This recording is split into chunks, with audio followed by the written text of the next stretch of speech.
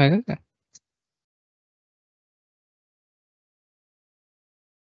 Hello, welcome everyone to the webinar today. It is almost time and we could see that many people have joined.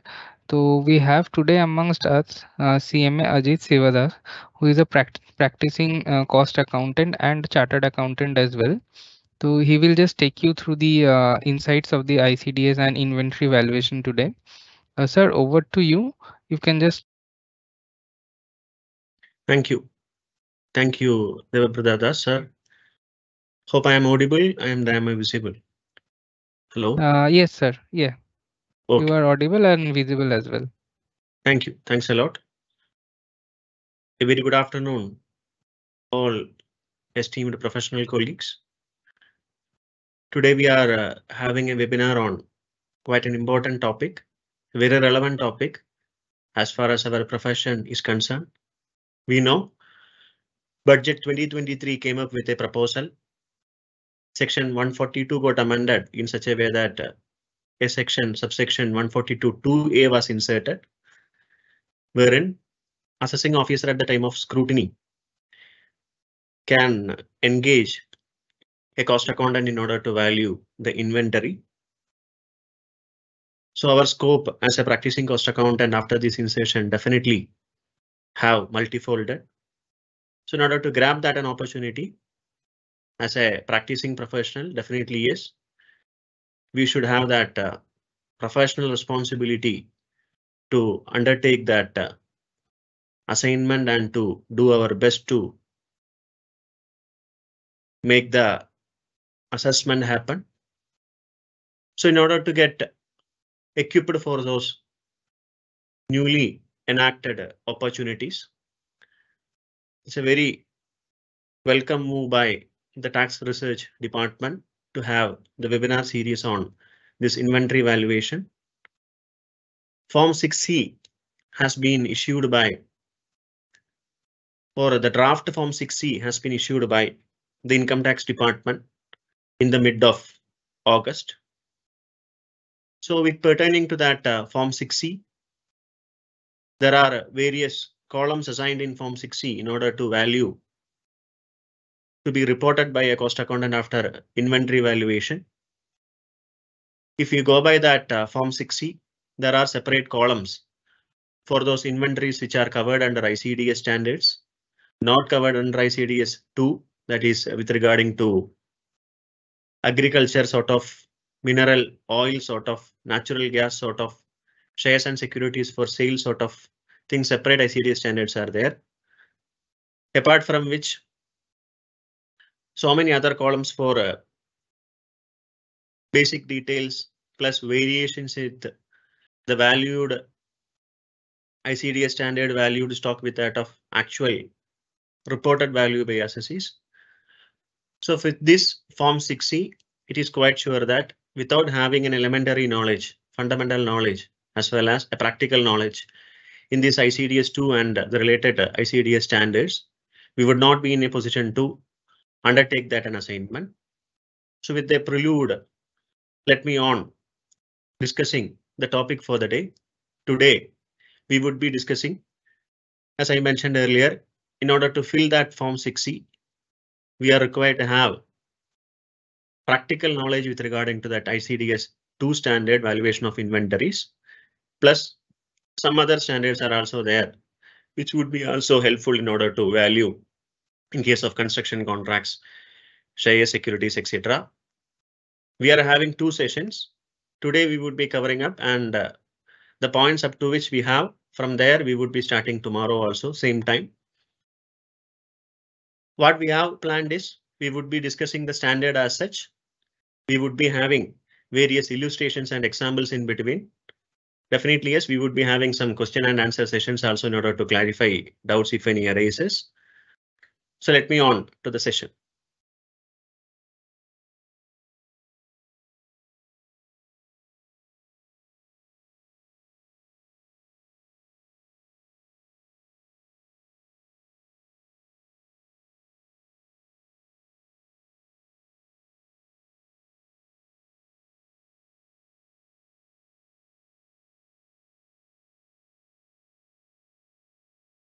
I'm trying to share the PPT.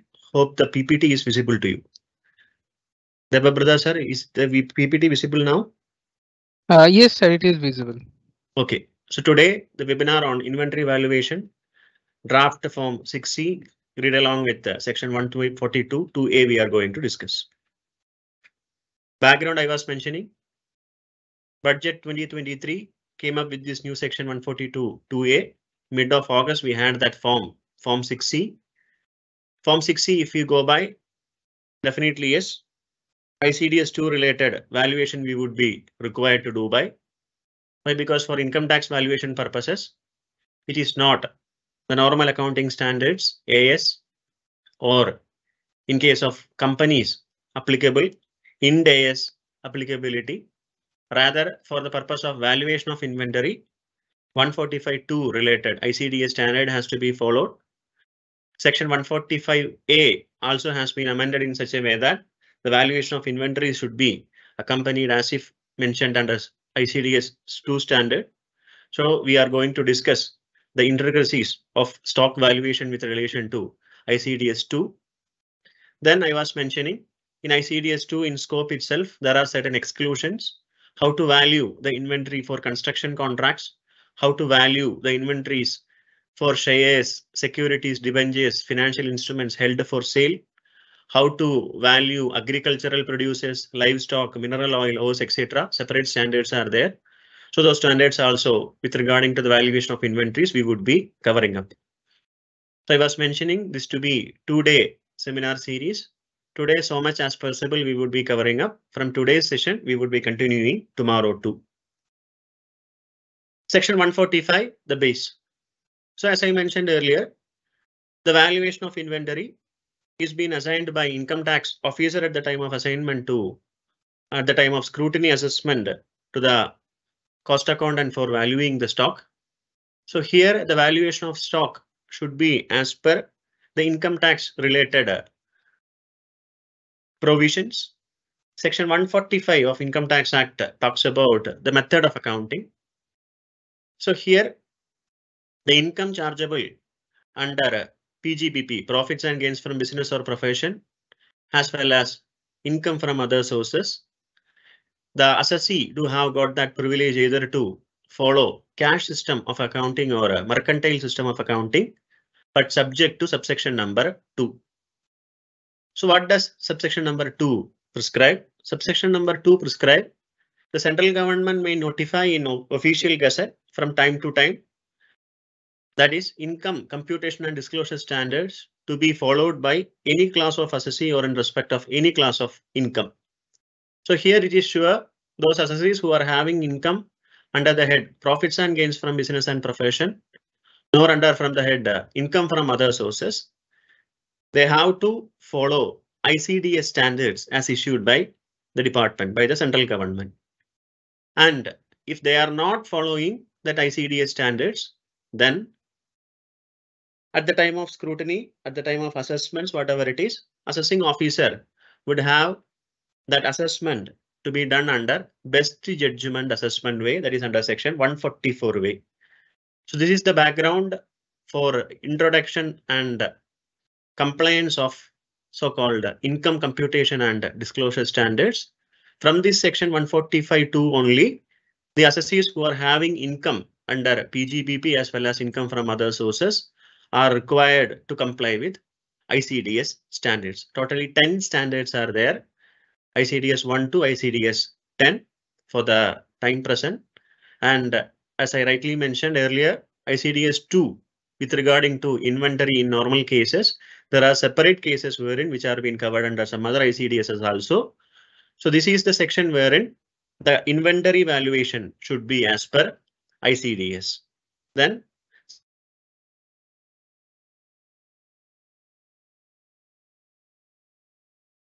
Act 2018 amended 145A in order to get it accommodated with ICDS standards.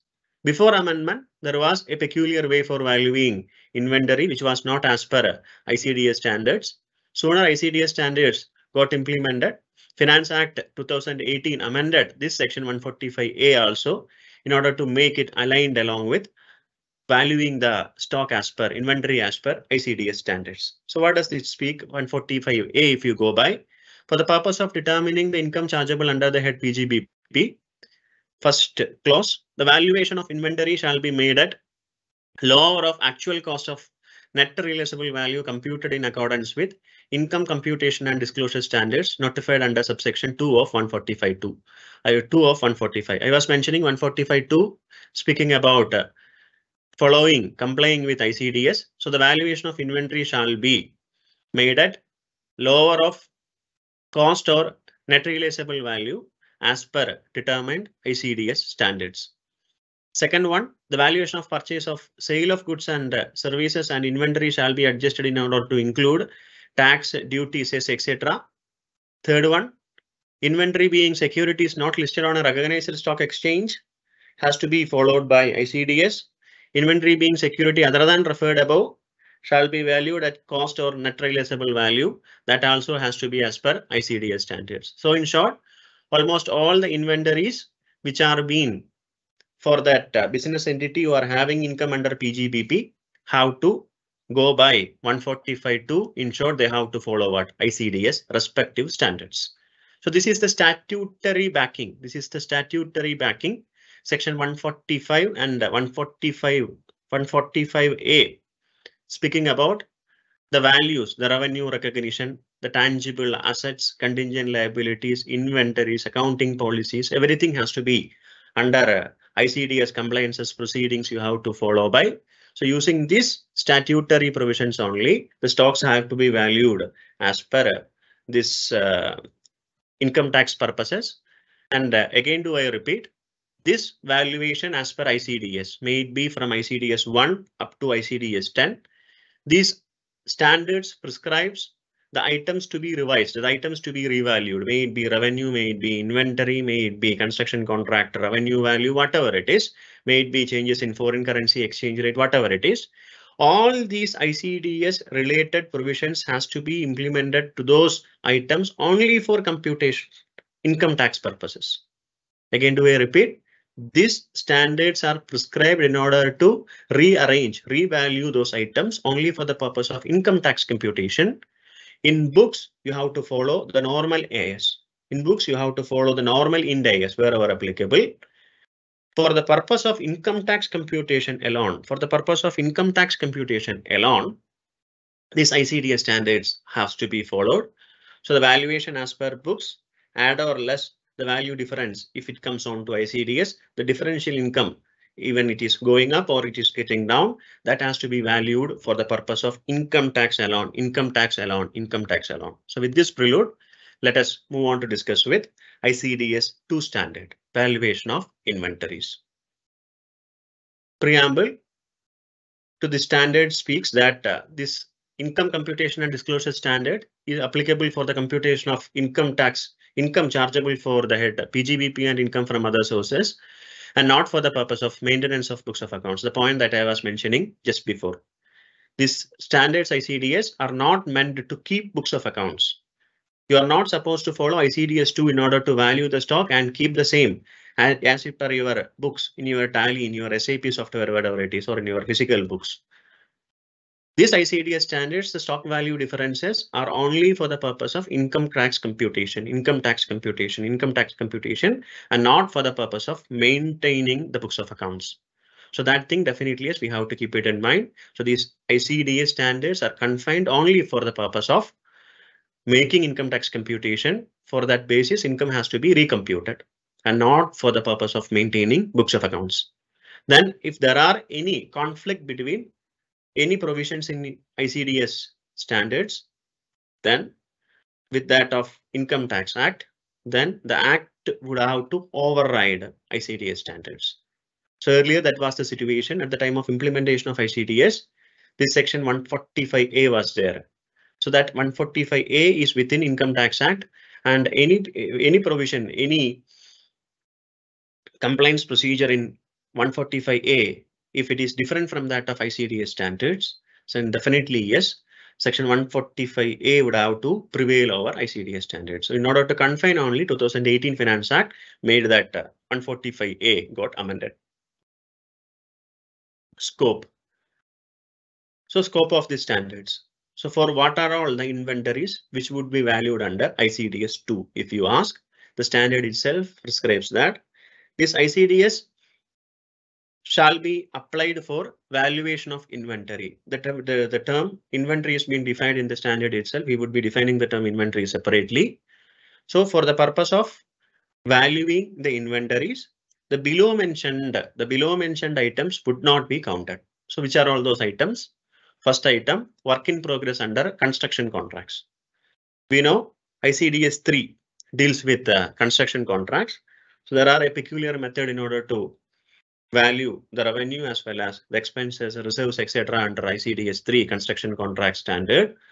So that thing we would be discussing at the time of discussing those valuation for construction contracts. For the time being, just to presume that for the purpose of valuing construction contract, work in progress or finished goods or inventories at their hand, this standard ICDS 2 would not be applicable. Then work in progress under other standards, say tangible fixed asset is there, or any other standards coming up within that work in progress, which is being covered under any other standards, then this ICDS 2 would not be applicable. Then shares, debentures, and any other financial instruments I was mentioning, 8 speaks about the securities held for sale. Therein it would be mentioning how to value such inventories. Then this standard also keeps away livestock, animals, birds, etc., agricultural and forest producers, mineral oil, ores and natural gases, etc. And how it would be done also we would be discussing later. Maybe today or maybe tomorrow we would be discussing how to value the inventories with regarding to livestock, agricultural, forest produce, mineral oil, etc. Then there are certain spares, machinery spares, which are being used in connection with tangible fixed assets. So in that standard ICDS for tangible fixed asset, it is been mentioned how to value such machinery spares. So these 5 categories: work in progress for construction contracts, work in progress under any other standards, including PPE, then shares, debentures, and any other financial instruments held for sale, resale, not as an investment, livestock, agricultural produce, forest produce, minerals, etc., machinery, spare parts for tangible fixed assets. This would be covered with some other standards and some other method. It would not come under the purview of this standard ICDS 2. If you compare close by close with AS as well as Ind AS, you may see almost the scope being same, except for the reason that spare parts, servicing equipment, standby equipment, etc. are not under the purview of AS 10. They are as per AS 2. Here also, there is no mention about machine space in Ind AS. Apart from which, almost everything are in par with the scope as far as ICDS comparison with AS along with Ind AS. Then now if we move on to the definition part, you may see only the critical definitions I'm trying to define here. The first and foremost important definition with regarding to the term inventory. So what is an inventory? Inventories are assets held for sale in ordinary course of business. So it is not for the purpose of making it onto production part or not to intended to get used for the purpose of business, not for the purpose of resale, or in process of the production for sale. Say for example, raw material, etc. are in production or in process for the production for such sale, or in form of material or supplies to be consumed in the production, consumables. So all these things would be comprising under the term inventory. So if you see that form number 6C I was mentioning, the cost accountant which is required to report to the department with regarding to stock valuation in form 6C, if you see, there are 8 types of classifications which we are supposed to give as an inventory. It comprises of raw material, it comprises of work in progress, finished goods, consumables, spares, jigs, fixtures, etc. So all these things are under this term inventory alone. So this is what been defined under ICDS 2 also, inventories, which is being held for sale in ordinary course of business, in process or in process of production for such sale, in form of material or supplies to be consumed in the production process. First thing. The next thing we know, almost all 3 standards, may it be AS2, maybe ICDS standard, or maybe Ind AS concern standard, all 3, if you see, the inventories has to be valued lesser value of cost or net realizable value. NRV or cost, whichever is lower, shall be the value for the inventory to be assigned by. So the term net realizable value definitely is quite an important definition. Net realizable value is the estimated selling price in the ordinary course of business, less estimated cost of completion and estimated cost necessary to make the sale. So what is net realizable value? Kindly don't misconsider this term net realizable value with that of fair market value, FMV. That concept FMV is somewhat different from that of this term NRV. So definitely yes, fair market value, NRV, both has got different meaning. Here it should be constitute to be under this term NRV. How do NRV would differ from fair value and all we would be discussing later. So the second definition for the term being what? NRV, net realizable value. So what is net realizable value? The amount estimated to get sold less the expenses which is being incurred in order to make to that point of sale. That expenses has to be deducted from that estimated selling price. Then the differential value would be termed to be NRV. So this NRV has to be given, or this NRV has to be valued for finished goods as well as work in progress and raw material as a replacement cost. So all these things, how to value NRV and all we would be discussing later. So definition part over. Then quite an important one, the charging point of this ICDS2, even though everyone is aware with regarding to how to measure an inventory, again, for the sake of clarity, I'm mentioning measurement, how to measure, how to value the inventory. If you go by paragraph number 3 to ICDS prescribe that inventory shall be valued at cost or net realizable value, whichever is lower. So this is the formula. This is the basic charging point under which the inventories has to be valued at cost or NRV, whichever is lower. Item by item, these inventories has to be valued.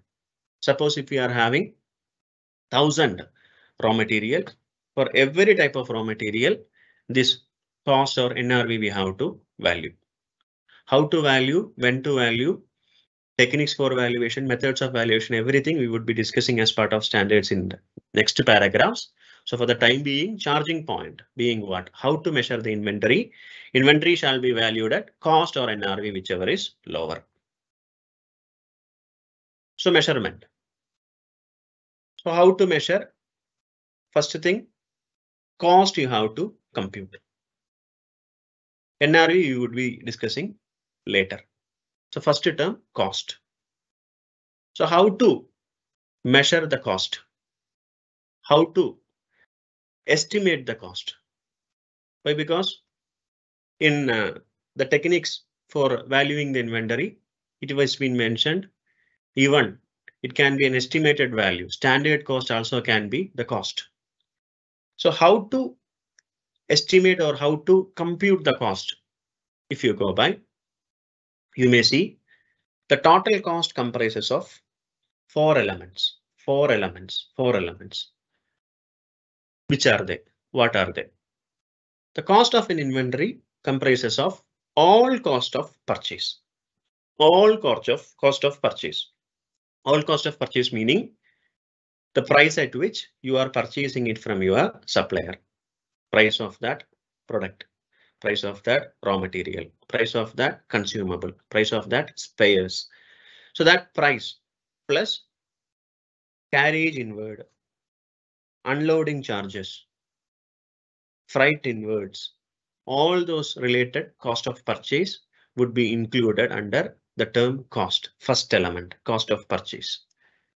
And the distinctive feature of ICDS2, if you compare with any other accounting standards or normal accounting mechanism, is that for computing that cost of purchase in AS2, Ind AS, wherever it is, usually we would not include that portion of indirect taxes. May it be central excise, may it be GST. If we are getting the credit, if we are going to we are going to get the credit of such taxes paid, as in normal cases, that value of GST or central excise would not be added, would not be grossed up while valuing such cost of purchase. But here, one among the distinctive feature of this ICDS2 to be in such a way that, or 145A in specific is in such a way that you have to include such taxes, duties, cesses, etc. Those points we would be again elaborating it later, but for the time being, for computing the cost of inventories, the first element being cost of purchase. Purchase value, freight inward, unloading charges, everything should be under that term cost of purchase. Then in case of a manufacturer, such raw material has to be converted to work in progress, then on to what? Yes, finished goods. So cost of conversion is also there. Electricity charges, labor charges, every other things are also there. So what are all those things would be covered and would be included under the term cost of conversion. But while computing such cost of conversion, there is no reference in such a way that in order to include what? Indirect taxes along with here. So there at the time of cost of purchase only, you have to include what? Indirect taxes elements. So first one, cost of purchase. Second element for the cost of inventories being cost of conversion, raw material to finished goods stage. What are all the conversion costs you have to gross up? Then the third element, another peculiarity, another distinctive feature of this ICDS2 being neither in AS2 nor in Ind AS, you cannot trace this point cost of service. So what is cost of service and all we would be discussing. So that cost of service is also included for that cost of inventories. Then any other cost incurred in bringing the inventories to their present location and condition. So all the other sorts of costs other than mentioned above, as in case of cost of purchase or conversion cost or cost of service, any other cost would be comprised under the fourth residual element of cost of inventories being other cost. So this many bifurcations, this many elements are there for computing cost of inventories. We would be separately discussing each and every element later. So this cost, inventory cost, comprises of purchase cost, conversion cost, other costs I was mentioning. Now, special attention is required from my August audience with regarding to the next array of things that I am going to discuss. By practical implications are there. So do I invite everyone's keen attention towards the point that I am going to discuss right now. So three elements was there, or four elements was there. Service cost apart, three elements are there. So out of which purchase cost including import duties plus all other taxes, everything you have to include I was mentioning. Then factory overheads, direct labor, joint cost. Three types of conversion costs are there, plus what? Other cost is also there. Among those factory overheads, if you see, we can see two types of factory overheads, fixed, variable, definitely yes, semi-variable overheads are also there. That semi-variable overheads, fixed portion you have to gross up along with the fixed overheads, variable portion of semi-variable overheads towards variable overheads. So totally there are two types of overheads, fixed overheads as well as variable overheads. How to absorb, how to add, how to mix this factory overheads along with cost of conversion if you go by. Fixed overheads at normal capacity, quite important. Fixed overheads at normal capacity. If the total normal capacity or less than such a capacity has been utilized, then fixed cost at normal capacity has to be absorbed. But if it is more than that of that normal capacity, then the actual sort of a thing has to be absorbed as fixed overhead. That point we would be discussing again later. Illustrations are there in order to understand this concept better. But anyway, you have to see the capacity utilization. On the basis of that capacity utilization only, the fixed costs are being absorbed to the cost of production while absorbing this conversion cost point. If it is at par with normal capacity or less than normal capacity. What is normal capacity and all, we would be defining it later. But normally, how much it is being utilized. If it is lesser than or actual the normal capacity, how it would be. If it is more than that of normal capacity, the production, how it would be, we would be discussing. Then variable overhead, always actuals we would be taking at normal capacity. Then in case of joint products, we know in practical There cannot be a single industry having a single product. Definitely, yes, almost possible. There will be either some joint products or some other byproducts. So in such realistic situations, how to compute the cost for joint products? How to compute the cost for byproducts? Joint products, we know in our academical days, we had studied that it has to be splitted at a split off point. The cost till separation plus cost after separation. Then when we sell at the point of separation, less the margin, what would be the cost? Everything we had estimated. That way we would be required to apportion the cost of joint products, as well as in case of less value products tended to be as what? Byproducts. So this many things we would be discussing later part of the session. So for the time being, the point that I want to convey here is with regarding to absorption of fixed overheads at par or lesser than that of normal capacity, more than that of normal capacity. Then purchase price, first element if you go by in the total cost of inventory concept, total 4 elements were there, out of which first one, purchase price. So I was mentioning the first and foremost peculiarity regarding to this ICDS 2 standard is the purchase price would be including the duties as well as the taxes. May it be those taxes which are going to get credited or that you are going to get back in form of input tax credit, wherever it is. But still all those taxes has to be included. Then freight inward has to be included. All any other expenses, all other expenditure directly in relation to purchase also has to be included. What are all the elements which has to be excluded? The standard says trade discount has to be excluded. We know the trade discount, the discount at the time of purchase itself. In the invoice itself, that amount of discount would have been reduced. So that trade discount can be deducted, but not cash discount. Cash discount cannot be deducted. Then any other rebates and any other similar items at the time of purchase itself. Say government rebates for any sort of purchase sort of achievement sort of rebates and incentives may be there. That amount can also be deducted. No other amount other than this trade discount, rebate, etc. can be deducted. Cash discount, etc. cannot be deducted. So these are all the elements for computing this purchase price. So purchase price comprises of peculiarity, all the taxes, duties, cesses at the time of purchase of such products, goods has to be added.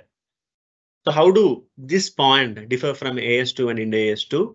I was mentioning in both standards, may it be AS2 or maybe Ind AS2, this taxes, duties, cesses, which are going to get subsequently recovered are not included in normal accounting terms or in terms of AS2 as well as Ind AS2, but it has to be included under this ICDS2. That is the most peculiarity of this ICDS standard. So the difference with ICDS2 with that of AS2 Ind AS2 with regarding to inclusion of duties and taxes. Then how to accommodate the taxes, how to include such taxes while valuing inventory, and how do we make the profitability position differ? So I was mentioning that this ICDS is only for the purpose of tax computation, income tax computation. Apart from which, for the purpose of maintenance of books, for the purpose of normal financial statement preparations, etc., uploading, etc., in income tax website or any other portals, audit, etc., it should be the normal standards that has to be followed. So if you include such taxes along with the valuation of inventory, that method as per this ICDS2, that method is termed as inclusive method. And if you don't add, if you don't mix taxes along with purchases cost, it would be termed as normal in books exclusive method. So two methods are there, inclusive method as well as exclusive method. So inclusive method as per ICDS2, we were mentioning cost of purchase should include the elements of duties, taxes, even though it is recoverable. So that inclusive method. So in inclusive method and exclusive method, definitely yes, the value of inventories would be different. Inclusive method would be having higher value, may it be opening stock nor maybe closing stock. Comparing to that of inclusive method in books, if you follow the normal AS, then the value would be lesser. The difference would be the tax factor. So while preparing the books as per exclusive method, while for the purpose of valuing the inventory for taxation under inclusive method, whether there would be some difference in profitabilities? Yes, there would be. If opening stock and closing stock quantity wise, if it is same, it would have been similar. But in case wherein there are difference between the level of opening stock with that of closing stock, just as if the difference of profit in costing, if you do it with absorption costing and marginal costing, there would be some difference due to that element of period cost or fixed cost in inventories as if there. Here, the valuation as per ICDS, if you go by, that value would make the profit differ from that of exclusive method, which is being used while preparing the normal books of accounts. So in order to get the difference, definitely yes, you have to prepare that memorandum statement.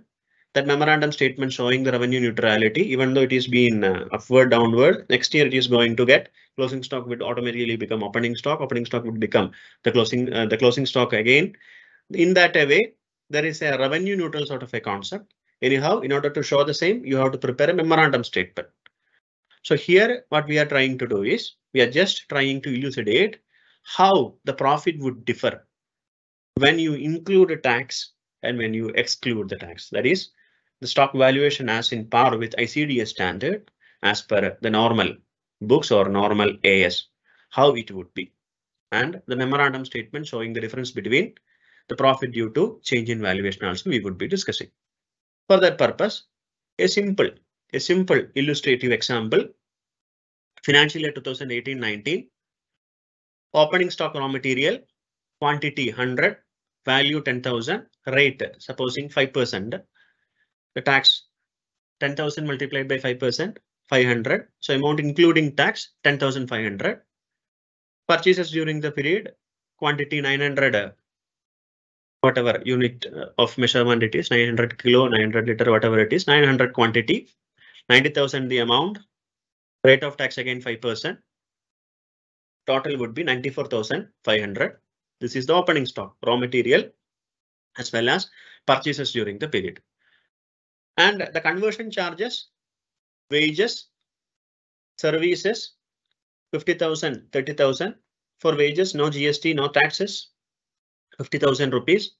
For services availed, 30,000, 18%, 5,400. The amount would be 35,400. Then finished goods, 800, out of which sales is for 700. Then closing stock of finished goods is 100. Closing stock of raw material would be 200. And the sales is at the rate of 12% GST or tax rate. The amount being 1,75,000. The amount including tax would be 1,96,000. So this is the total financial particulars has been given by.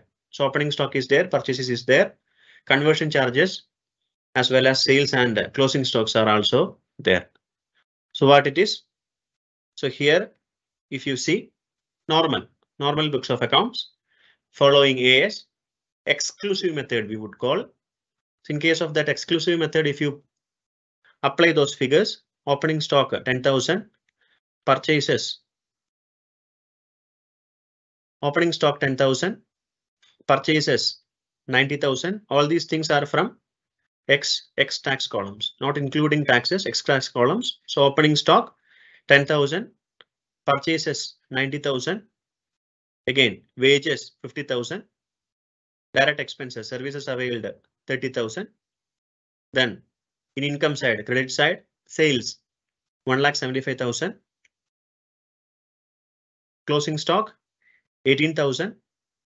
Finished goods, raw material 20,000. So this is the figures as per this financial data without including taxes. If we plot by and if you balance, you would be getting gross profit to be 33,000.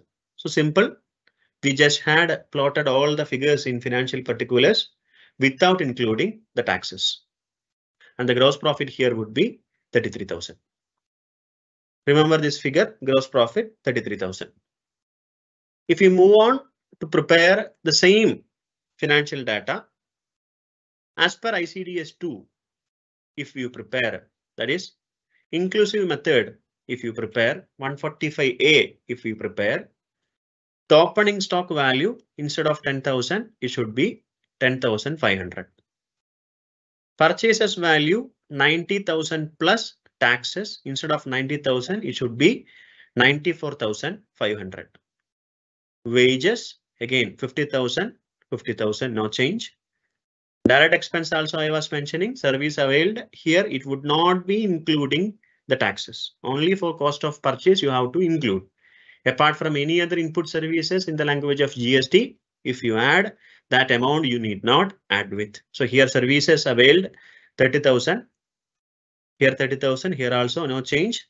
30,000 it would be. Then the finished goods. If you see finished goods, finished goods total sales we know.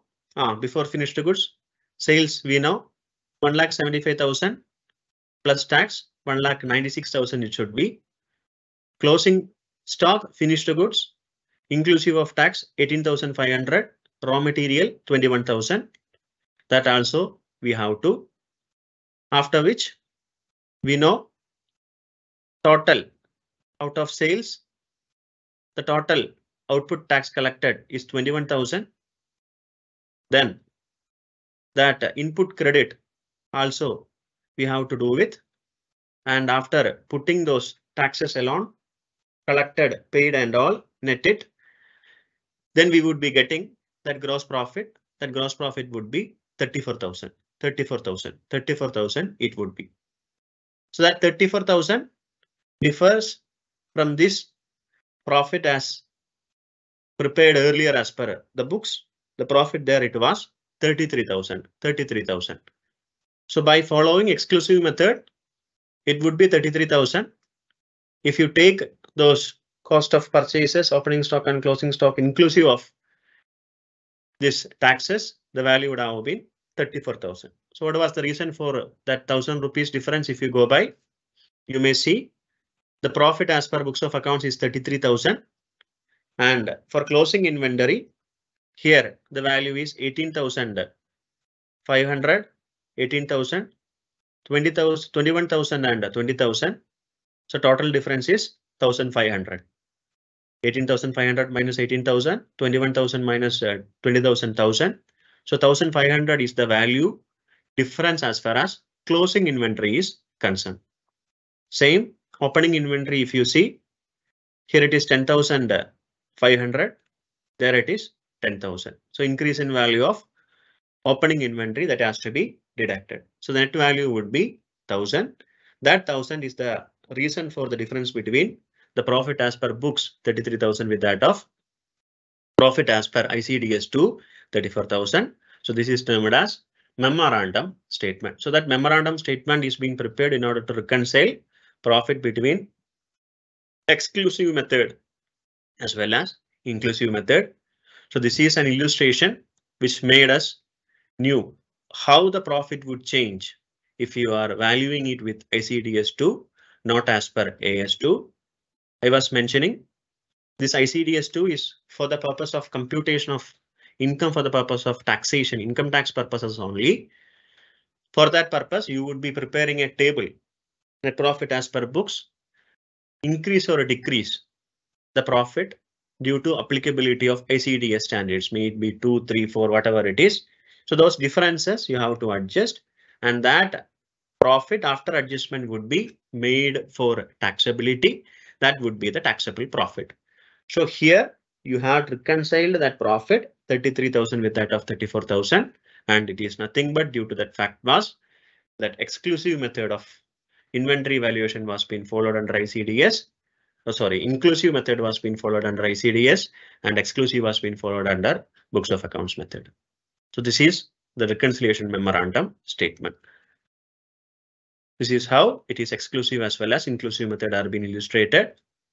Then after discussing an illustration with regarding to inclusive exclusive method differences, now let us on to a small example. to compute the cost of inventory. ABC Limited buys goods from overseas supplier. It has recently taken delivery of 1000 units of component X. Quoted price of component X was 1200 per unit, but ABC has negotiated trade discount of 5% due to the size of order. So here we were mentioning the trade discount element can be reduced. So definitely yes, from that 1200 to be the unit value, you can deduct 5%, and there's a remaining amount only would be forming part of cost of purchases. Then there, the supplier offers an early settlement discount 2%. So it is nothing but a cash discount. So the question is whether that cash discount has to be excluded. If you go by the standard we were mentioning, the paragraph says that only trade discount can be deducted, no other type of discounts. So this 2% discount we cannot deduct. Then at the time of purchase, there was some import duties, basic customs duty 60 per unit for 1000 units may be paid before the goods are released through custom. Once the goods are released through customs, ABC must pay the delivery cost. Delivery cost meaning the transportation cost from port, airport to the factory gate, 5,000 rupees. So how much the value of cost of purchase for that cost of inventory? We know out of the total purchase price, 1200, you can reduce 5%. So 95% of the same. You may reduce 5% of 1200 into 1000 also. Here, net rate we are taking 1000 into 1200 into 95%, 11,40,000 it would be. Import duties would be 1000 into 60. Then delivery cost also has to be added. Here I was mentioning the settlement discount. That cash discount portion would not be reduced. The cost of purchase, the cost of inventory would be 12,05,000 in this instant example. Then after the first element for the cost of inventory, now let us move on to the second term. The second term being cost of conversion. Cost of conversion, we were mentioning any other cost in order to convert this raw material to its finished goods form. Cost directly related to units of production, direct expenses, as well as indirect ones. So indirect ones, we usually call it to be overheads. And in some slides back, I was trying to mention you with regarding to fixed type of overhead as well as variable types of overhead. So that fixed overhead as well as variable overhead on the basis of capacity utilization, I was mentioning it has to be proportionately bifurcated. So how to do it, how to tackle that fixed overhead apportionment, etc. we would be discussing in the later slides, illustration examples we are having. So what is cost of conversion? Cost directly, cost indirectly in relation to production. Direct thing, just we have to add it with. Then with regarding to indirect ones, what should we have to? Overheads separately divided into three categories. Semi-variable I was mentioning. Among that semi-variable, fixed portion towards fixed, variable towards variable. So only two types of overheads, fixed production as well as variable production overheads. So I was mentioning how to apportion this fixed overhead. Fixed production overheads shall be those indirect cost of production that remain relatively constant regardless of that volume of production. Then variable production overhead shall be those indirect costs of production that vary directly or nearly directly with the volume of production. The basic definition also we know, the standard prescribes same too. The allocation of fixed production overhead for the purpose of their inclusion in the cost of conversion shall be based on normal capacity. Again, do I repeat, on the basis of normal capacity of the production facility. So what is the normal capacity? We know the capacity installed one normally how much we can use, how much we can utilize would be termed to be as normal capacity. It would vary. So on the basis of previous figures, on the basis of the factory installed capacity, on the basis of achievable capacity and all, we would be required to compute this normal capacity. So definitely yes, that discretionary power of the cost accountant has to be inserted to know about that normal capacity. So on that basis of normal capacity alone, this fixed production overhead has to be absorbed. So how to absorb it? Normal capacity I was mentioning shall be the production expected to be achieved on average number of periods or season under normal circumstances, taken into account the loss of capacity resulting from planned maintenance. So planned maintenance sort of capacity time period you can reduce. The actual level of production shall be used when it approximates to normal capacity. The amount of fixed production overhead allocated to each unit of production shall not be increased as consequence of low production or idle plant. So I was mentioning, if it is par with the normal, lesser than normal, then the amount of fixed overhead should be same. It should not be increased. Unallocated overhead shall be recognized as an expense in the period in which they are incurred. In period of abnormally high production, the amount of fixed production overhead allocated to each unit is decreased so that inventory are not measured above that cost. Variable production overhead shall be assigned to each unit of production on the basis of actual use of production facility. So there are no confusions, dilemmas as far as variable production overheads are concerned. Variable production overheads, how much it has been actually incurred, it would be automatically absorbed. But in case of fixed overhead only, this normal capacity sort of apportionment you would be required to do by. So to avoid the confusions, a simple illustration has been plotted in your screen. So in that illustrative example, there are three cases, three situations, and on each situations, how the fixed overhead would be absorbed, we can evaluate. So Pluto Limited, the name of the firm, name of the company, has a plant with normal capacity 5 lakh unit of product per annum, and the expected fixed overhead is 15 lakh. So the total fixed cost expected for as far as overheads are concerned is 15 lakh, and the normal capacity is 5 lakh unit. The fixed overhead on the basis of normal capacity is 15 lakh divided by 5. We know per unit it would be 3. Per unit it would be 3. Normal capacity would be the denominator. Normal fixed cost would be the numerator. Then case number 1. Actual production par with normal production. It was 5 lakh unit only. 5 lakh unit only. So how much would be the fixed cost per unit? Fixed overhead per unit. Fixed on the basis of normal capacity and actual overheads will lead to same figure 15 lakh. Therefore, it is advisable to include this on normal capacity. So it would be this much only. But in case wherein, the actual production is 3.75 lakh. Actual production is 3.75 lakh, which is beneath, lesser than that of normal capacity 5 lakh unit. So if the actual production is less than 5 lakh unit, 3.75 lakh, then the fixed overhead is not going to change with change in output and will remain constant at 15 lakh. Therefore, the overhead on actual basis should have been 15 lakh divided by 3.75 lakh, 4 lakh per unit. Hence, by valuing inventory at 4, each for fixed overhead purpose, it will be overvalued and losses 3,75,000 will be included in the closing stock, leading to higher gross profit than that of actually earned. So therefore, it is advisable to include the fixed overhead per unit on normal capacity to actual production, and the balance 3,75,000 shall be transferred to profit and loss account as an expense. So this is the critical, or this is the crucial point that has to be borne in mind while valuing the inventory. My dear professional colleagues, my dear August audience, at the time of valuation of inventory in situation, in our instant example, case number 2. So what does case number 2 prescribe? The case number 2 says that the total production is less than the normal capacity. Here the normal capacity is 5 lakh unit, and we are having the actual capacity actual production of 3,75,000. So in normal cases, total fixed cost divided by normal capacity units, 3 rupee per unit should have been the actual cost.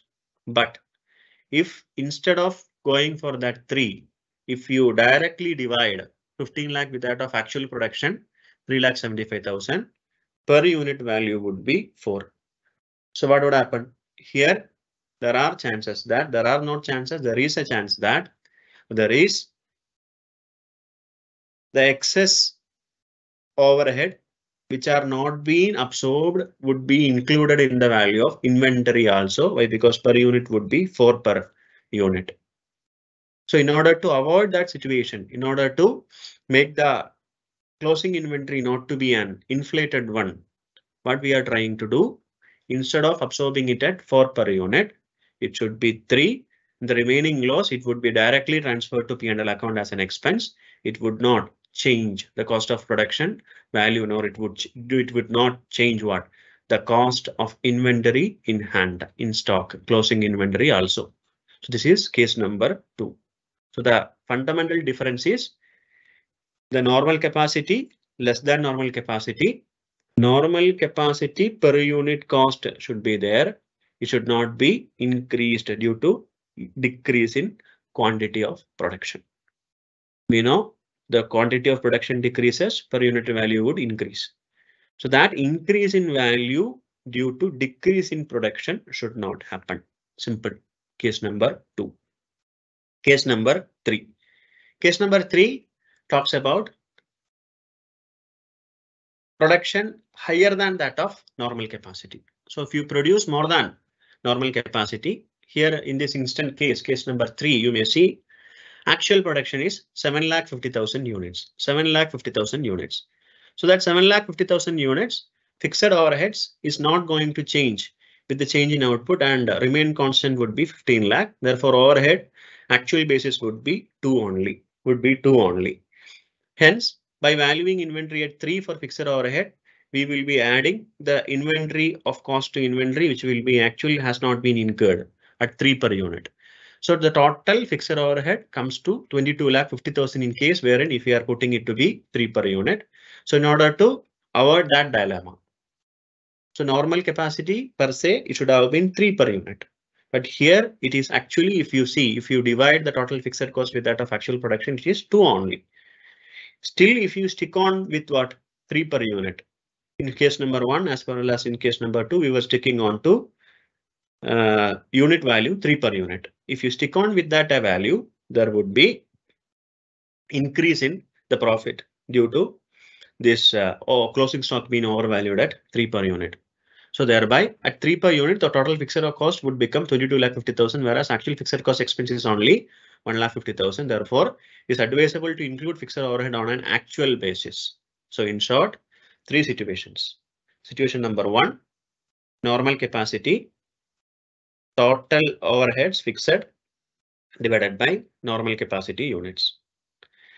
Actual capacity less than normal capacity.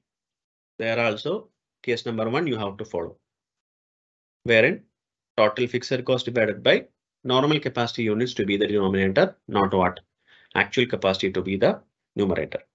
Third situation, if the actual capacity utilized is more than that of normal capacity, first and second situation you shouldn't follow.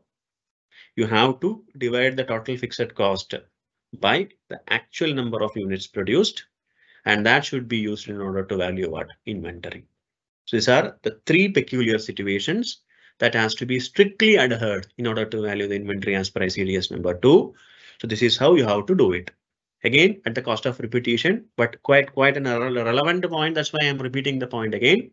3 situations, 1 and 2 can be clubbed together. At normal capacity, the actual production, less than normal capacity, the actual production, normal capacity related per unit cost you have to do. If the total actual production is more than that of normal capacity, then the normal units you have to put it as the denominator in order to divide what? The fixed overhead. Simple. So I do hope this fixed overhead, production overhead concept, how to absorb to that inventory is clear to you all. Then another example, this conversion cost. This is nothing to do with this point. Now on to that, yes, to the conversion cost point again, to repeat with illustration number 2 for conversion cost. Business plans for production overhead of 10 lakh per annum. So the total production overhead is 10 lakh.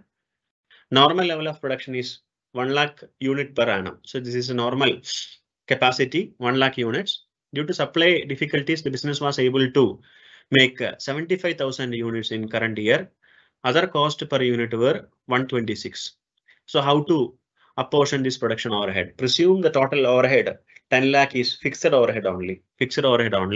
So how to compute the cost per unit if you go by Other cost, may it be material, labor, whatever it is 126, the other cost. Then comes production overhead. I was mentioning the normal level of production is 1 lakh. The actual production is lesser than that of normal production, 75,000.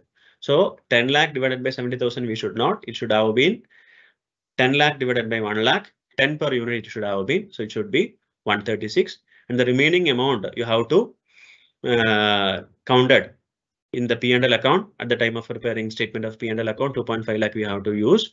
Then here that inventory should not be bearing that extra burden, and that amount has to be debited separately to profitability statement. So this is nothing but an extension of the previous 3 situations. This situation again, the actual capacity is less than normal capacity, so the differential portion should not affect the stock valuation. Now, after discussing cost of purchase, how to include taxes and all, we went on to discuss with cost of conversion. Special focus was being assigned to fixed overhead. After which now we are moving on to the next arena. How to value joint product. How to value a byproduct. Definitely, yes, we know what a joint product is.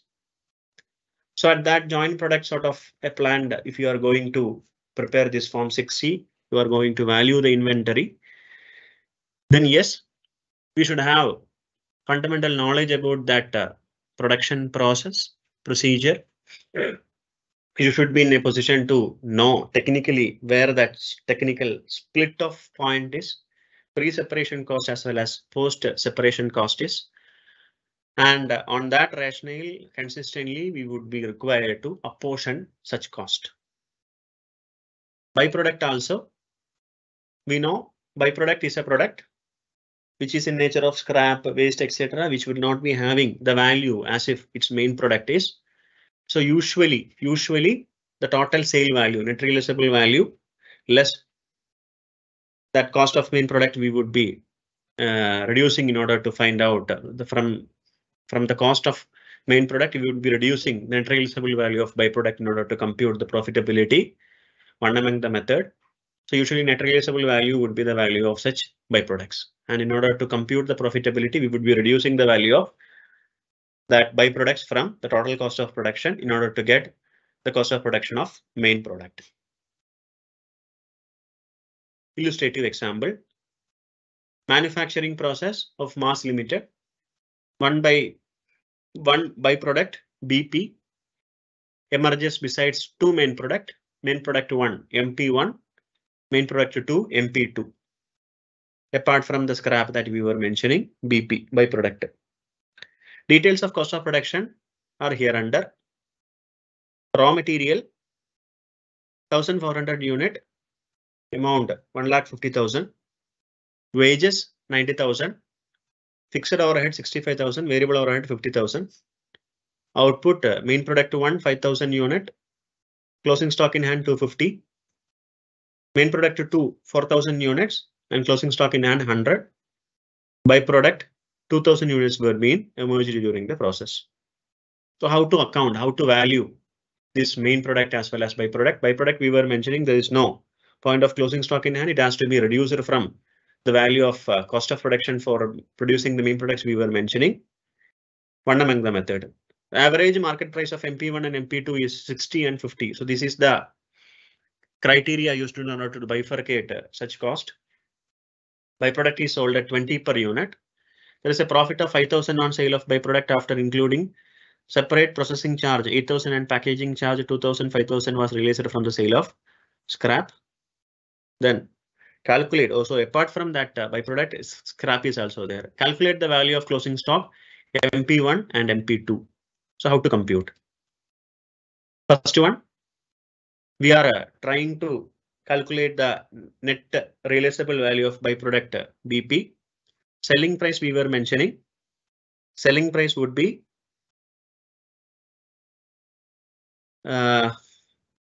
yes 40,000. 2,000 multiplied by 2,000 was the total production and the unit price of selling it would be 20.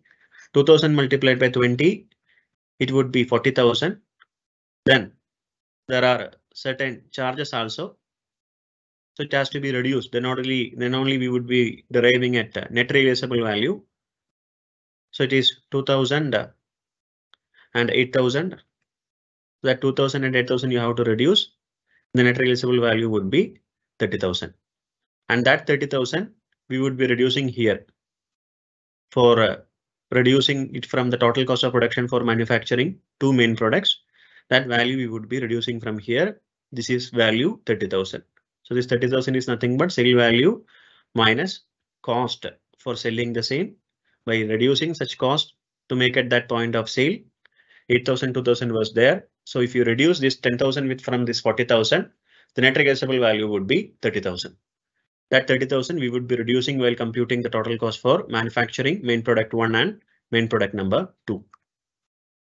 So to compute the cost of MP1 and MP2, raw material 1,50,000, wages 90,000, fixed cost 65,000, presuming the normal capacity is being used, variable overhead 50,000, and you reduce this 30,000 plus some scrap sale is also there, 5,000 is there. So that scrap sale also you are reducing.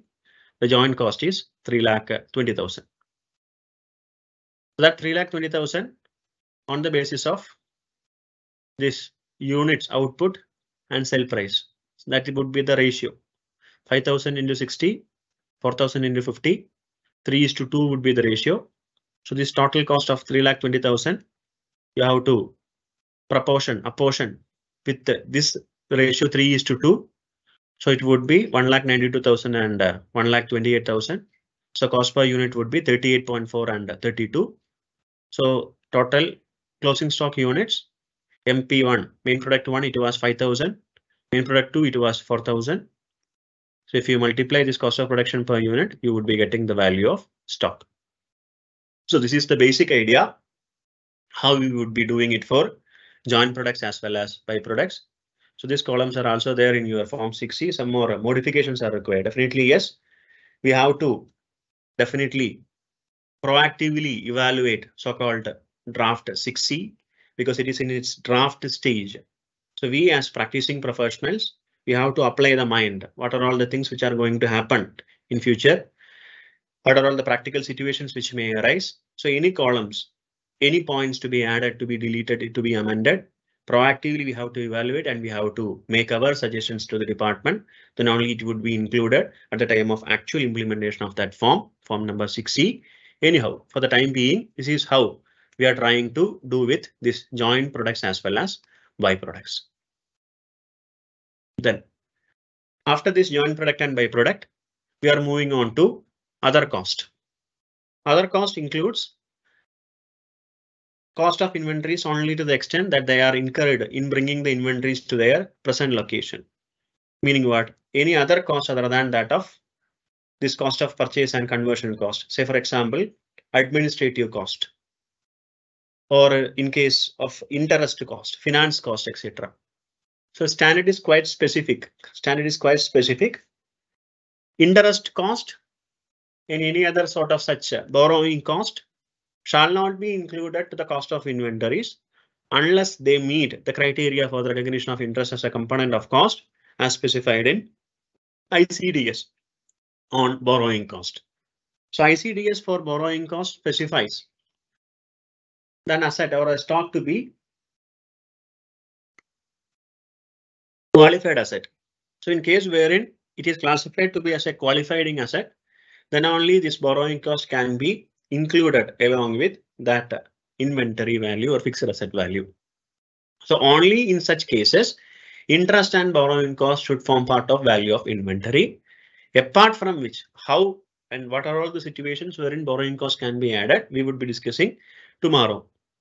Before which, just make it understood that any of such interest or such a borrowing cost which is not to get included, specifically it should be excluded. So that other cost should not include what? Interest or any other borrowing cost.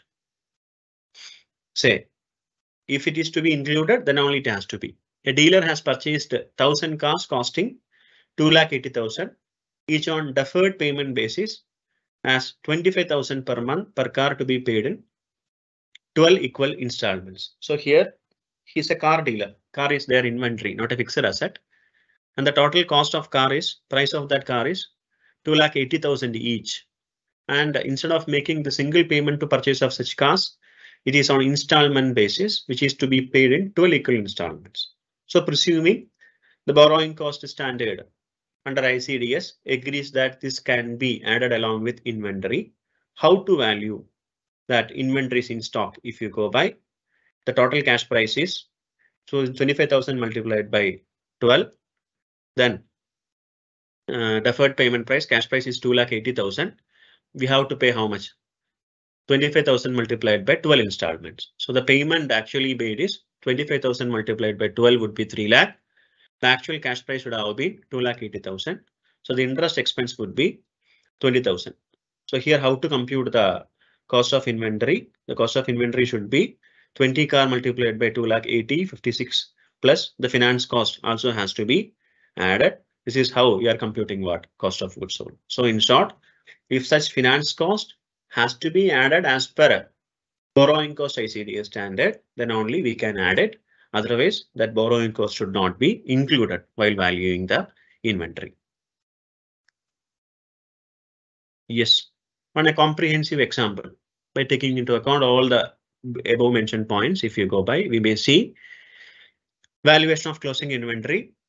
Cost of company amounted to 9,56,700.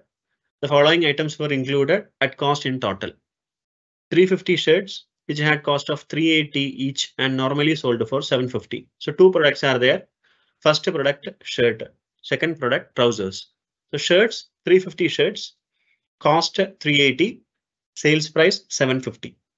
Owing to defect in manufacture, they were all sold after the balance sheet date at the rate of 50% of the normal price. So instead of 750, half the rate has been the selling price. Selling expenses, 5% of the proceed. That also has to be incurred. Then in case of trousers, 700 trousers, which had the cost rupees 520. These two were found to be defective. Selling expense total 3,800. They were sold for 950 each. Calculate the inventory value is the question. So how to compute? Shirts, if you go by the value of shirt, we know total 350 units. Cost is 380. But the net realizable value, how much it would become? Net realizable value, you may see you are going to fetch only 50% of normal price I was mentioning. So how much it would be? Instead of 750, 750's 50% would be the selling price multiplied by 350. Whether that selling price is net realizable value, no, it is not. To make it for that purpose of sale, there are further incremental cost amounting to 5% of the total value. So that 5% has to be reduced. So it would be 1,24,688. So the value of cost other than that of net realizable value, if you see, the written down value should have been 8,312. 8,312. So that 8,312, let it be there. The differential value between stock at cost and net realizable value of shirts. Then comes the cost of trousers. Cost of trousers. The cost of trousers, it was 520 each. So 520 multiplied by this amount, 700 trousers, 3,64,000. Again here, there are net realizable value for the trousers. They were sold for 950 each. 950 each. So the estimated selling price is 950 and selling price is 3,800. So 3,800 divided by 700 trousers would be 5.43. Net realizable value per unit would be 944.57. So here the value would be the lowest of cost or net realizable value. Therefore, 520 would be per unit would be the value for carrying the amount as far as trousers are concerned. Since the inventory is carried on at cost, there is no further adjustment required there. But here, if you see the total value of inventory given, it is 9,56,700, wherein there should be a differential figure. Why? Because at cost only you had given what? 9,57,700. So here there should be a distinction. 1,24,688 should have been instead of this 1,33,000. So the difference is 8,312. So here instead of 957,700, this differential figure 8312 also has to be deducted. But whether such difference is there in case of trousers, it is not so. Why? Because this cost 956,700 is inclusive of cost of trousers also. Here the trouser being the lowest cost, there need not be any reduction in the value of cost comparing to that of NRV. Thereby the trousers would have an indifferent impact as far as this cost would be concerned. So that 9,56,700 has to be deducted with this 8,312, and the revised inventory value should have been 948,388 instead of 956,700.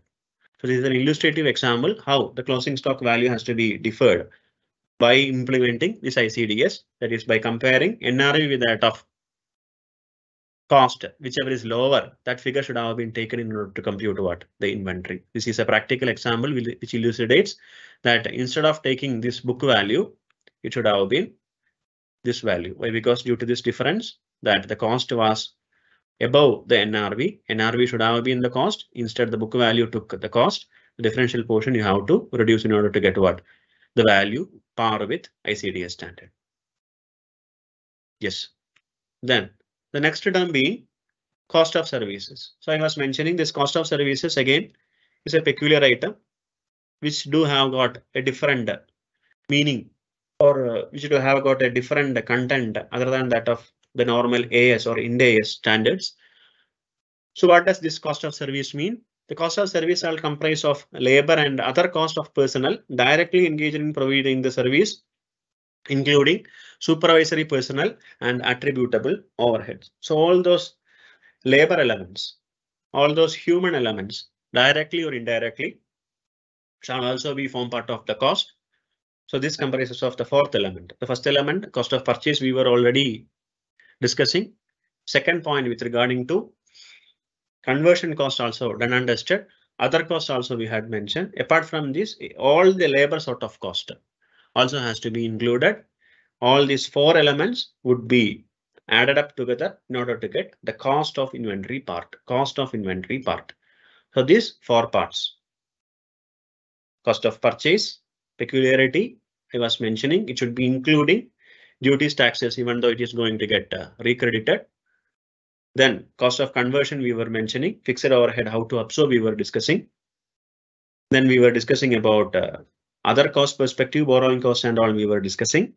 Cost of service also would be compared, would have to be combined in order to get the value of inventory. Cost value of inventory. Cost conversion comparison. Actual level of production may be used if it is approximates normal capacity. So in different ICDS used as a capacity. Then exclusions from the cost of inventories. Exclusions from the cost of inventory.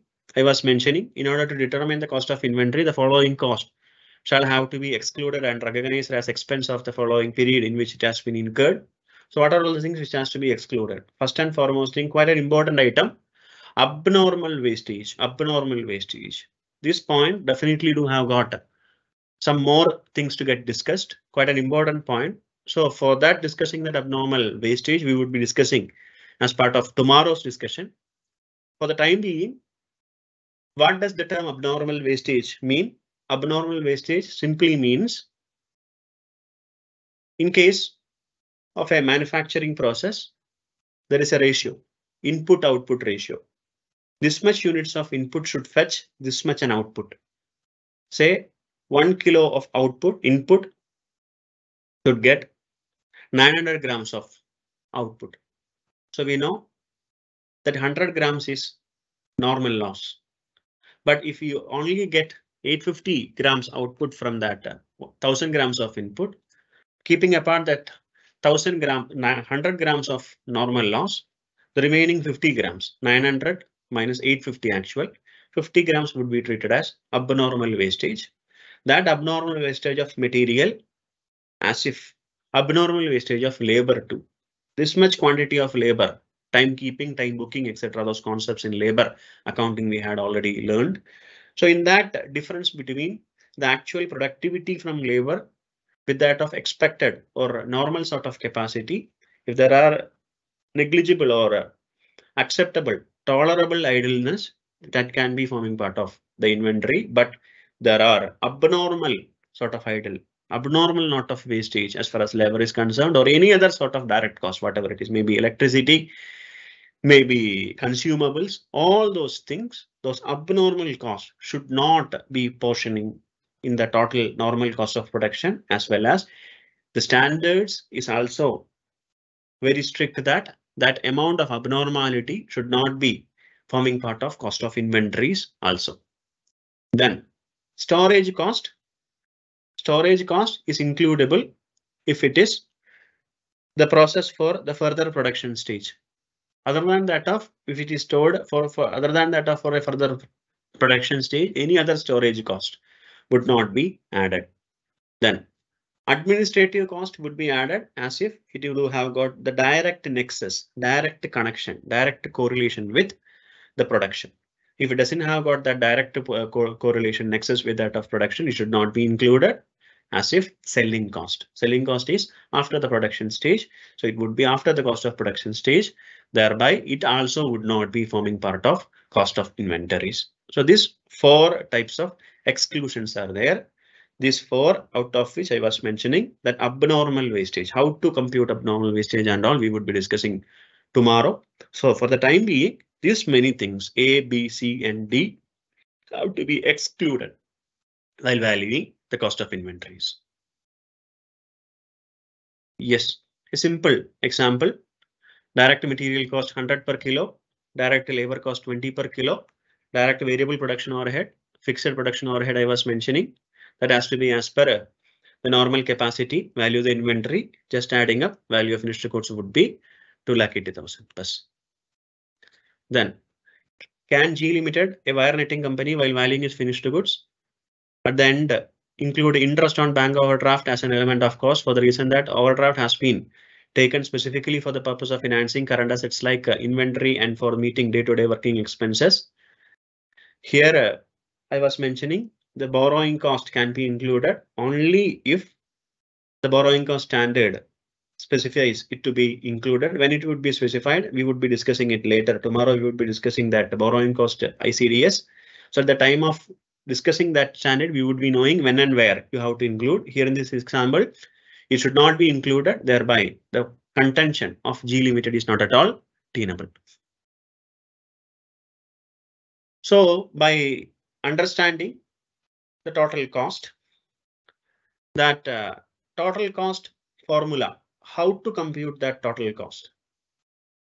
There are various techniques for calculating cost. The standards mentions about 4 types. 4 types can be used in order to compute the cost. First one, the standards prescribe that situation wherein the inputs are not interchangeable.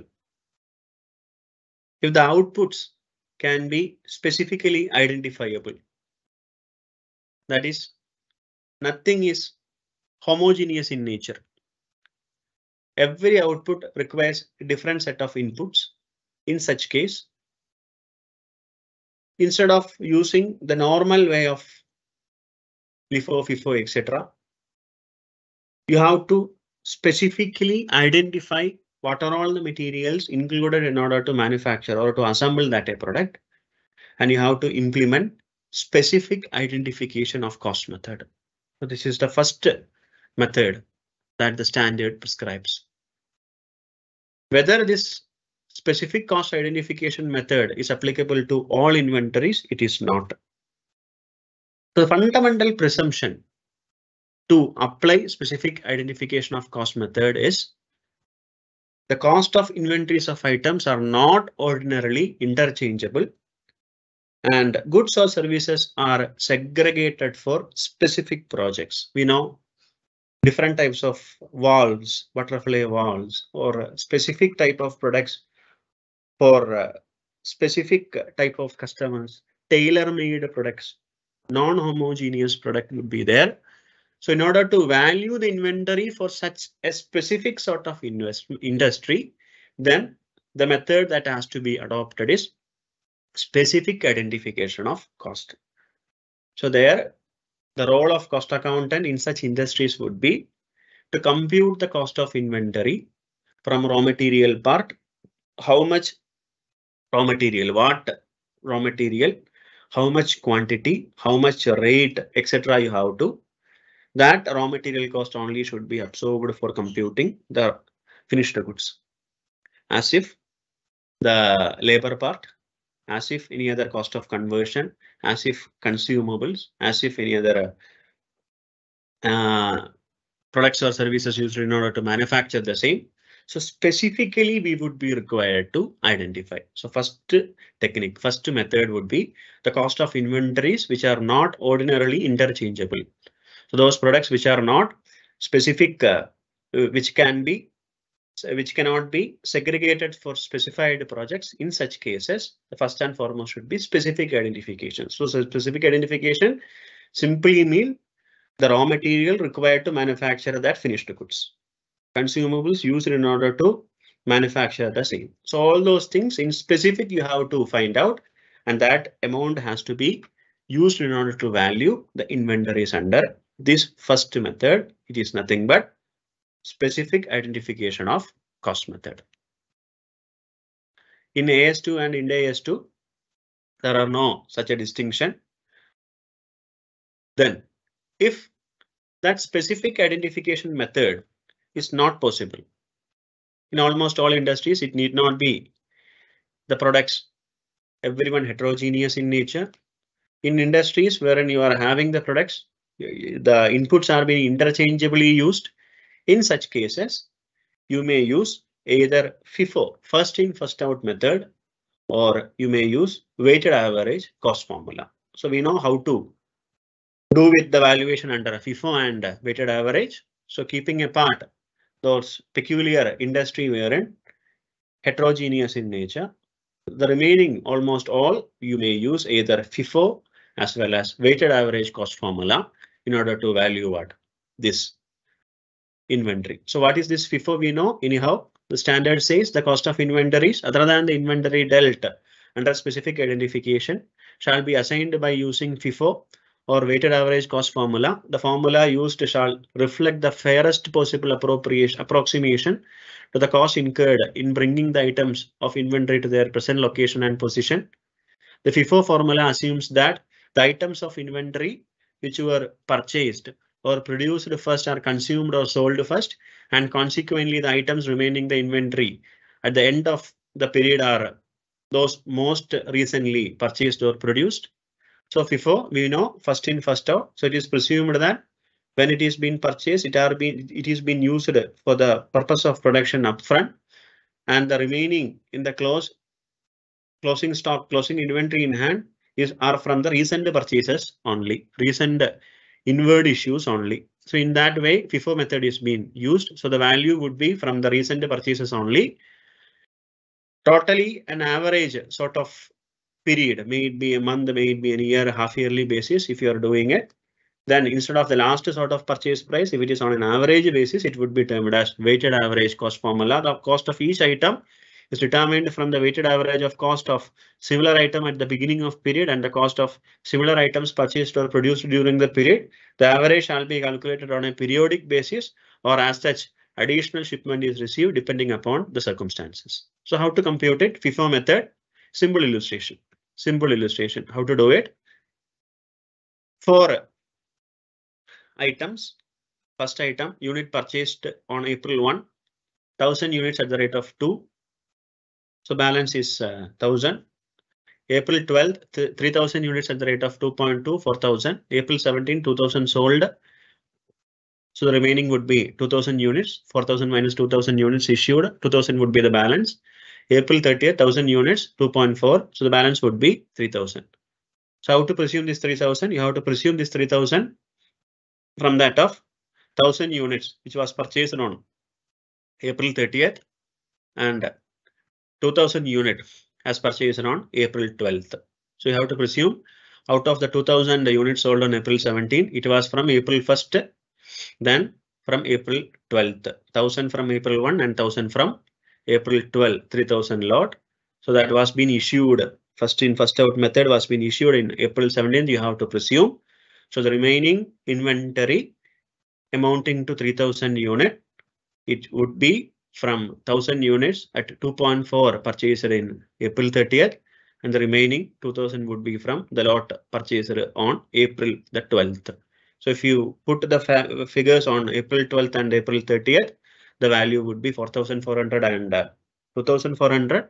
The total cost of inventory would be 4400 plus 2400 would be 6800. So miniature formula, we know, I know. Anyhow, for the sake of this session only, I was mentioning how to compute it under FIFO. This is how to value the inventory under FIFO method. Then weighted average, same example. If you put on April 30th, we are having 3000 units. So you have to take the average value. So that average value, how it is being computed? 2000 into 2.15. How that 2.15 is? That has to be computed as per that 3000 plus 1000, that value plus 1000 into 2.4 as such. 2.23 it can be, or directly 1000 into 2 plus 3000 into 2.2, that is the remaining this thing divided by 4000, 2.15 also. So here we are taking it to be as a simple average on 2.23 basis, and on that basis 2.23, if you value what 3000 units, the total cost would be 6700. So this is the basic table computing the value under weighted average. Simple FIFO method as well as weighted average method. This is how the second option would be. First option I was already mentioning, it should be specific identification of cost. So if it is not applicable, if it is interchangeable, if the products are homogeneous, then you may go for FIFO as well as weighted average formula. Then two more methods. The standard says it can be either standard cost method as well as retail method. Two more methods the standard prescribes. The techniques for measurement of cost of inventory, such as the standard cost for or the retail method, may be used for the convenience if results approximate the actual cost. So that is again the discretionary power of the valuer. So if it approximates the actual cost, instead of actually absorbing it, it can be on an estimated basis also. I was mentioning earlier also. So first among the method being standard cost method. Standard cost, it can be. Also, it can be the retail method. So what is the retail method we would be discussing anyhow? First of all, standard cost. Standard cost, we know standard cost taken into account normal level of consumption of material and supplies, labor efficiency and capacity utilization. They are regularly reviewed, and if any necessary, revised in the light of current conditions, we can do it. So on that basis of standards only, we can have the cost of inventory to be valued. Any differences, it would be adjusted accordingly. So standard cost, just as if we are having such a standard cost on material, standard cost on labor expenses, etc., you would be absorbing the cost towards valuing the inventory. Then what is this retail method? So in some situations, it would be impracticable to go for FIFO and weighted average, because the number of raw material or the numerous number of raw materials, consumables or spares would be there. So it would be impracticable. Thousands, lakhs and numbers of these things would be there. So it would be quite impracticable to follow FIFO method or weighted average. Nowadays, after this technological advancement and all, possible extent, definitely yes, we can account it with these enterprise resource planning, ERP softwares and all. But anyhow, in such situations, if it is not practicable to follow with FIFO and weighted average, we may use retail method for measuring inventories also, which are having similar margins. Margin is nothing but the gross profit. The cost plus gross profit would be the selling price. So that similar margin, if they are having, then instead of going for this FIFO and weighted average, cubism situations, definitely yes, this retail method is being made acceptable by ICDS 2 standard also.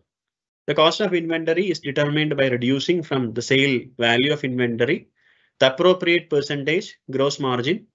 The percentage used takes into consideration the inventory which has been marked down to below its original selling price. So there, from that selling price, the estimated selling price of that inventory, that raw material, that finished goods, work in progress, whatever it is, from that amount you have to reduce what? The margin, gross profit margin. Then that differential amount would be treated as the value of inventory as far as this method, retail method, is concerned. So how this AS2 or Ind AS2 speaks about this retail method? Adjusting sale value by appropriate percentage gross margin is general approach permitted. An average percentage for each retail department is often used. So same method is being adopted by AS2 as well as Ind AS2 also. So in retail method, what to be done? Simply you just reduce what? Gross margin from selling price. An illustration. Trousers Limited is a dealer of clothes and has thousands of items in its inventories. It applies the retail method. The average gross margin is 20%. So you have to make it assured it should be similar margin for those products. The sale price of the trousers of carton of 20 trousers is 10,000. So how to value it? Accordingly, each carton would be valued at 8,000. Why? The 10,000, the total minus what? The margin. The selling price would be the 10,000 minus what? Margin. It would be 8,000. So total 20 trousers are there. So per trouser, the value would be 400 each. So by reducing the margin from that of selling price, if you are deriving at the value, that value would be termed as retail method of valuation. Retail method of valuation. Retail method of valuation, very much acceptable method in case wherein you feel FIFO and weighted average method is impracticable to use by. Impracticable to use by. Yes. So this many things up to cost we were discussing, up to cost. Then paragraph number 3, we know cost or net realizable value, whichever is lower shall be the value of inventory we were mentioning. So up to now we had discussed various elements of cost. Out of those various elements of cost, cost of purchase, peculiarity including taxes, how to absorb cost of fixed overheads, all those things we were discussing. Till now, any doubts? If you feel, definitely yes, you may text in that chat box. Question and answer option would be there.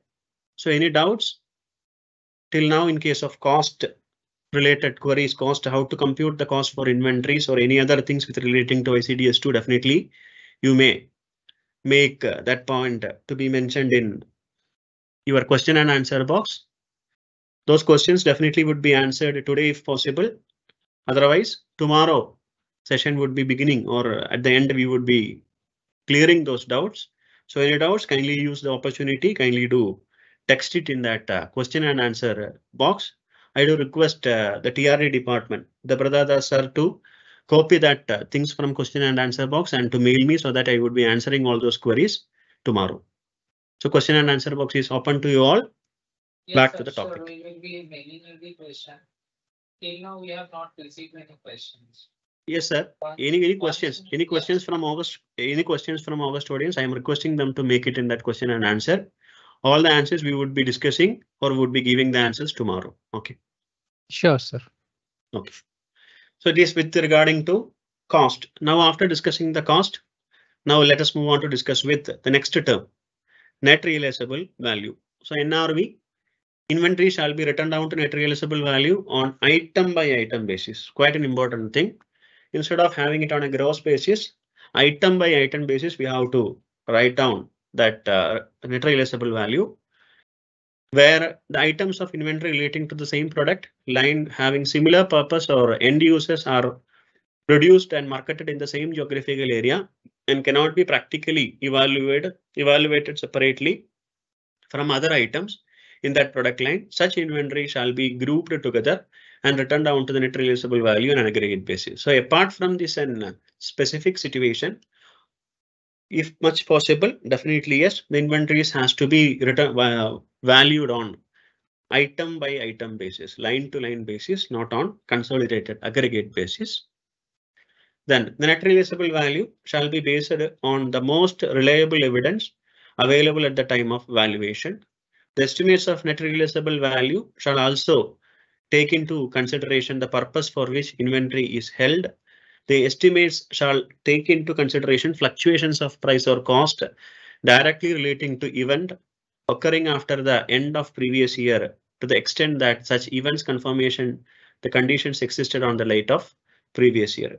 So this net realizable value, we know it should not be par with that of fair market value. Fair market value is a different concept I was mentioning. Fair market value meaning two unrelated buyers, wherein in an open market at arm's length basis, what would be the price should have been termed to be as fair market value. But here it is not fair market value, rather the term used here is net realizable value. Net realizable value meaning on the basis of consideration of the market, the price fluctuations, the cost, etc. And on the basis of previous experiences, we are estimating the price at which it can be sold by. And from that estimated selling price, we have to reduce the incremental cost in order to make such products appear to the market. So if you reduce that an incremental cost from that of finished product sales value, the differential portion would be termed as net realizable value. So that net realizable value, the materials and any other supplies held for use in the production of inventory shall not be written down below the cost, where the finished products in which they shall be incorporated are expected to be sold or at above the cost. So quite an important point in this paragraph, the materials, even though the materials cost, then the net realizable value of the material, say the material was bought at 10 rupee per kilo. Now the value of material is 8. Net realizable value is expected to be 8. So whether it should be written down to 8, if you ask, the answer is if the finished product by using this raw material is not having that reduction of net realizable value as happened to that raw material, then in such case, even though the net realizable value has been lower than that of this cost, that should not be taken into account. That has to be as per cost itself. Then whether there are decline in price of material and it's estimated that the cost of finished goods will exceed the net realizable value, the value of material shall be written down to the net realizable value, which shall be replacement of such cost. So it should be on replacement cost basis. If there is a decline in price of material and still the cost of finished goods will exceed the net realizable value, then it should be on replacement cost basis. Example. At the end of financial year, company P has 100 units of inventory on hand, recorded at a carrying cost of 10 per unit. Current market price is 8 per unit, and at which these units can be sold. Company P has the firm sale contract with company Q to sell 60 units at 11 per unit, which cannot be settled net. Estimated incremental selling price is 1 per unit. So in this question, inventory in hand 100, the cost was 10, but now the current market price is 8. So the question is whether it has to be written down to 8. Company has a sale contract 60 unit at 11 per unit, which cannot be settled net. Estimated incremental selling cost is 1 per unit. So what is happening here? While performing NRV test, the NRV of 60 units that will be sold to company Q is 10 per unit. 11 minus 1 NRV would have been 10. NRV of remaining unit is 7 per unit, 8 minus 1. Therefore, company P will return down those remaining 40 units by 120. The total cost of inventory would be goods to be sold. 60 units multiplied by 10 would be 600. The remaining goods 40 units into 7 would be 280.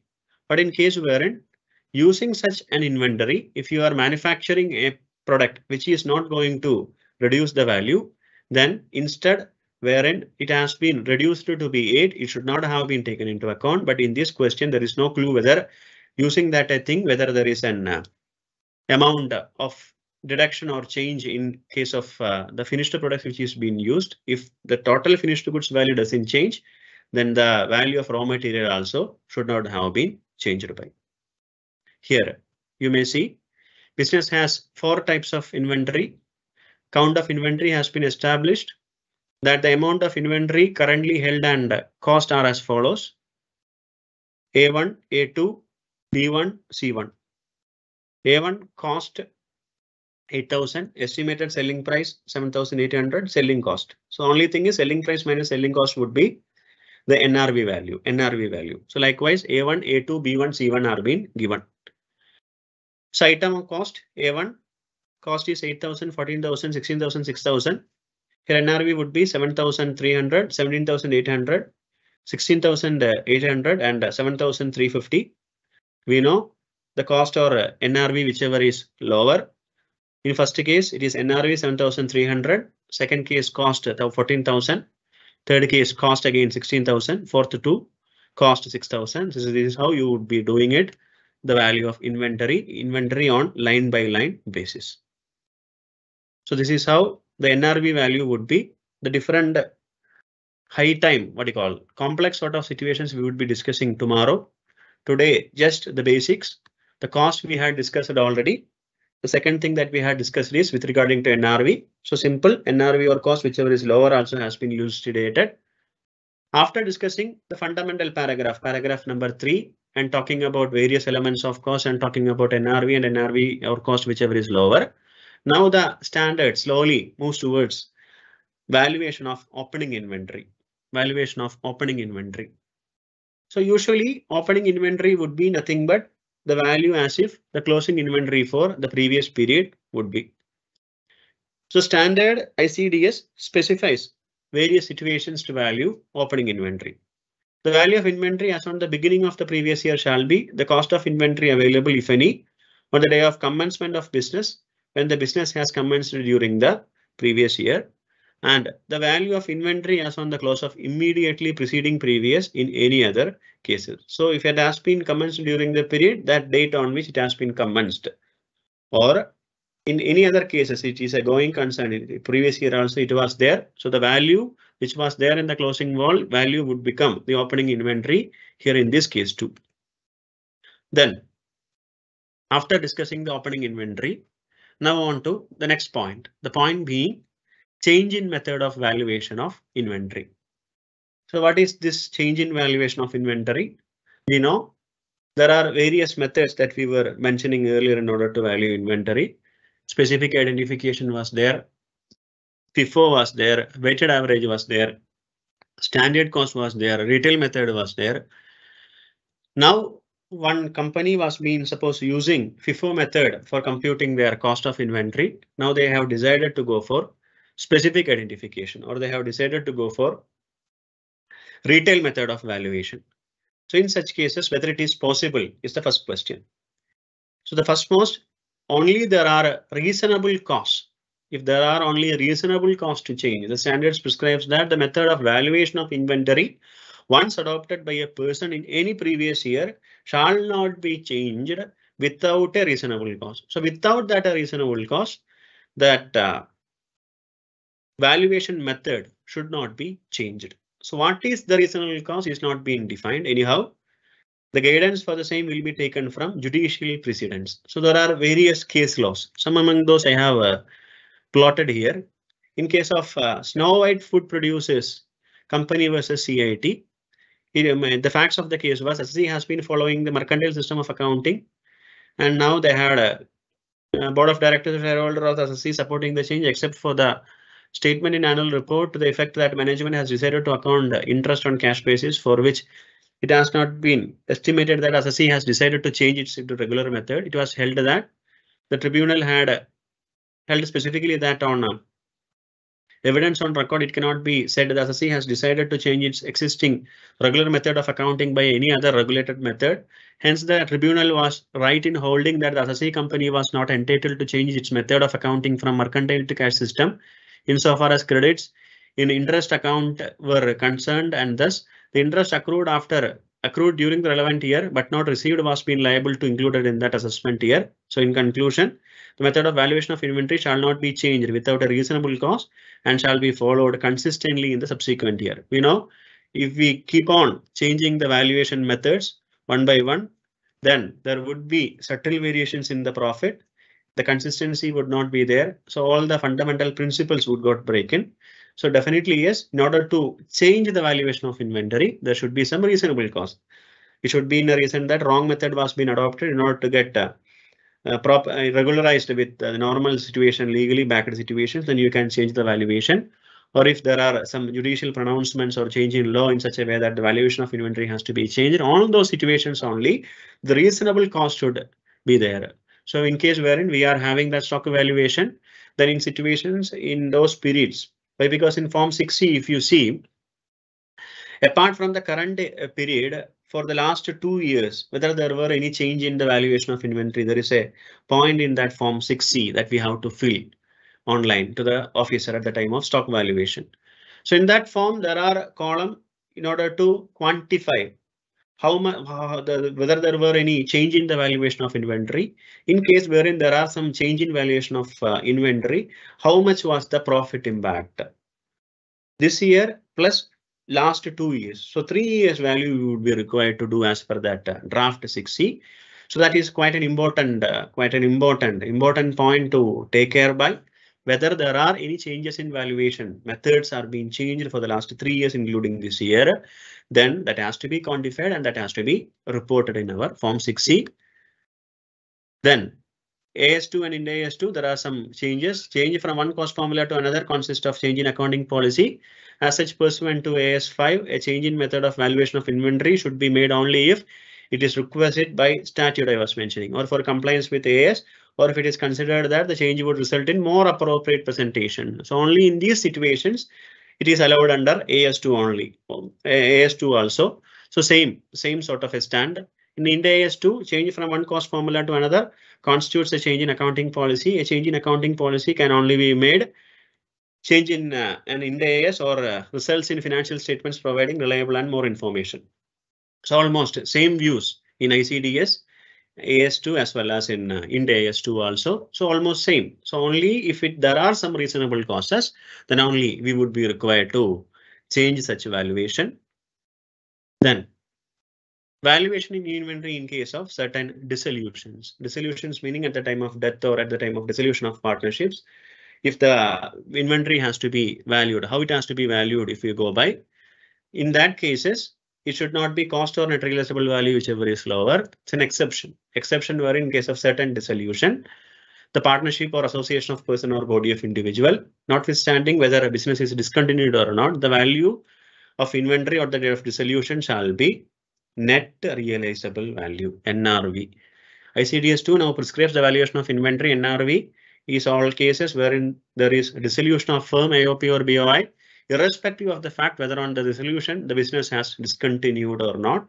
Because of going concern assumption in AS2 or in AS2, there is no such a clause. So how to value the inventory?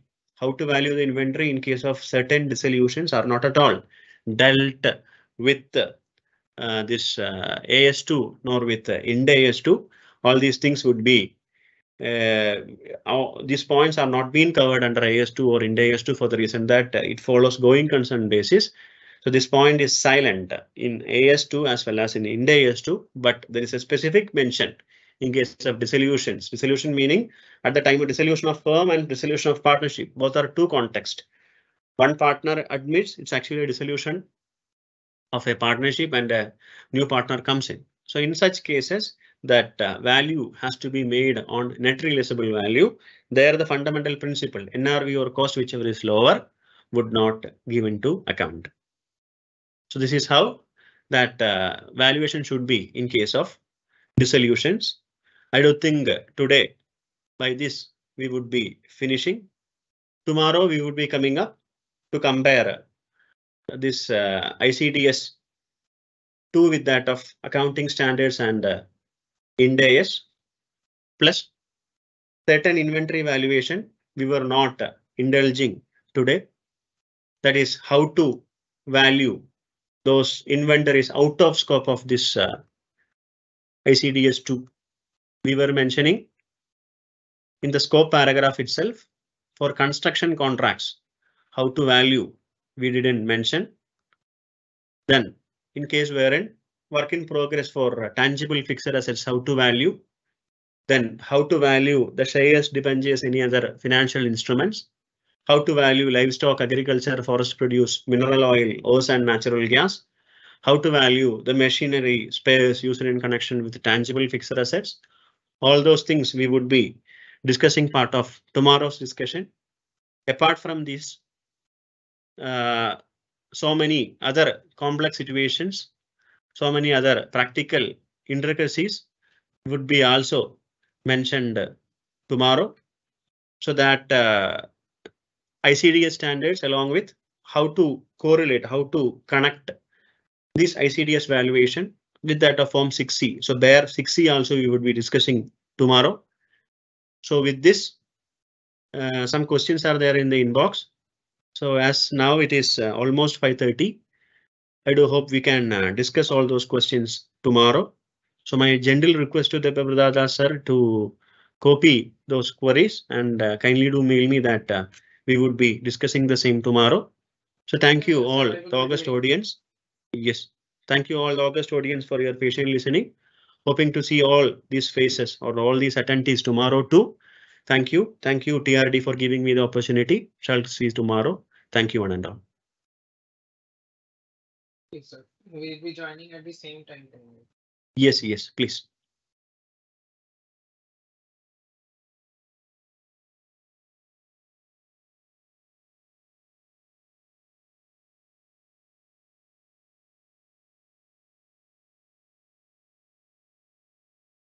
So thank you all for your patient hearing.